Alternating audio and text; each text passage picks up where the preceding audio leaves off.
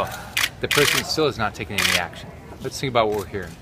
We're hearing about veterans are dying, veterans are being harmed. I served in the Navy. I have a lot of friends that served in the military.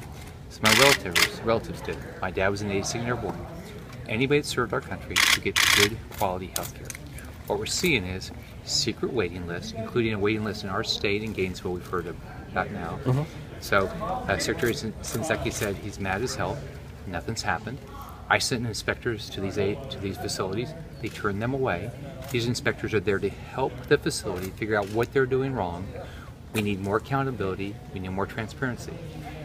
Secretary Shinseki needs to resign. It's just a start of changing it's changing the VA facilities. We need accountability. We need transparency. We've got to have a complete change in how they're doing this.